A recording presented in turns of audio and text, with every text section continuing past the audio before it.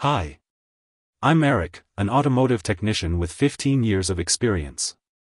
This video is going to explain the meaning of this error code, and show you how to diagnose and fix it. The OBD-II code P0B06 means there is a problem with the auxiliary transmission fluid pump motor phase W current. This pump pressurizes the fluid in the transmission, allowing it to change gears.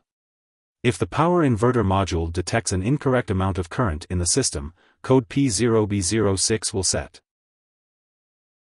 When you encounter this OBD error, the vehicle typically exhibits the following symptoms: vehicle will not operate. Now we talk about possible causes, and how to diagnose and fix. Power inverter module failure. Use an OBD-II scanner to check for other related codes. Check the current flow to the auxiliary transmission fluid pump with a multimeter to see if it falls within the specified range. Replace the power inverter module. This will require disconnecting the battery, removing the old module, and installing the new one. Then, reconnect the battery and clear the error code with the OBD-II scanner. Power inverter module software needs to be updated.